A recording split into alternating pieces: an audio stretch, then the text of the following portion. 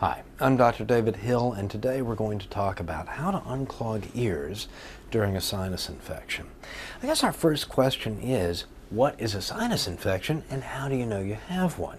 Well, the sinuses are four air-filled pairs of spaces within the skull. These make the skull lighter and allow our voices to resonate so that they make more and better sounds.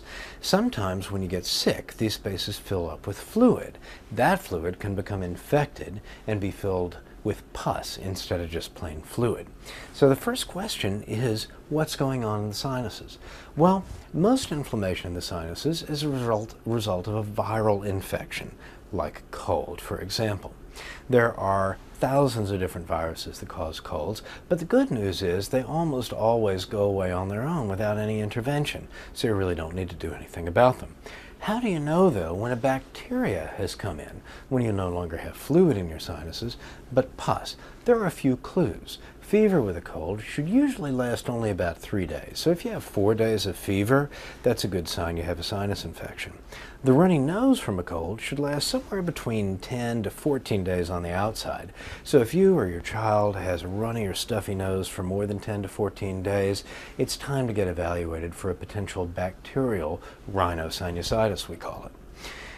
If you have a fever or your child has a fever over 104 degrees, that's pretty unusual for most viral infections, and it deserves a look-see by your or your child's doctor.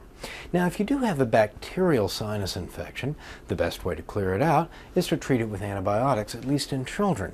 Interestingly, in adults, antibiotics have not proven to be all that effective, and we're now more interested in using medications like inhaled nasal steroids to shrink the inflammation in the nasal passages and allow the sinuses to drain.